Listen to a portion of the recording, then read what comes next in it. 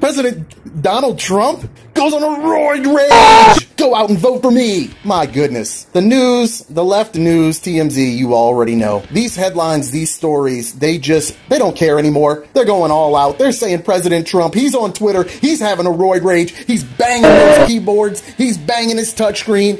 Who knows what he's banging? I have no idea. No protection. But apparently because President Trump, and you know he's got the virus, has been taking some type of steroid, and we can find a name to that. Uncomfortably energetic. So the steroid that Trump is on is called Dexamethasone. Dexamethasone. And he's juiced up, he's jacked up. He is high energy like you've never seen Trump before.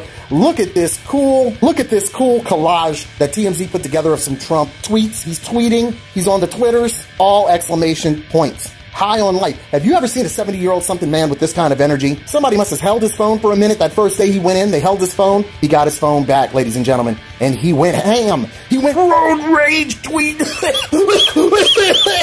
Personally, I love to see it. I love the energy. Trump is a beast. Nothing can stop him. But to read headlines like this, that President Trump goes on a roid rage, is just hilarious. What do you think about this? Do you like the new and improved pumped Trump?